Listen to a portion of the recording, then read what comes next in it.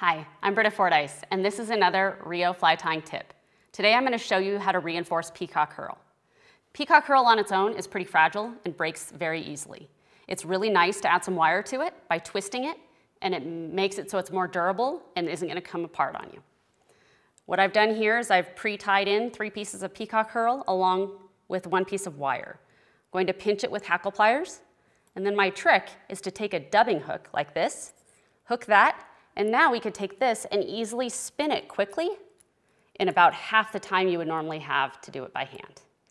Once this is nice and tightly wound up, it's going to create this perfect little Peacock Herl brush that I can then take and wrap the shank of my hook as needed, and it creates a perfect, beautiful final result.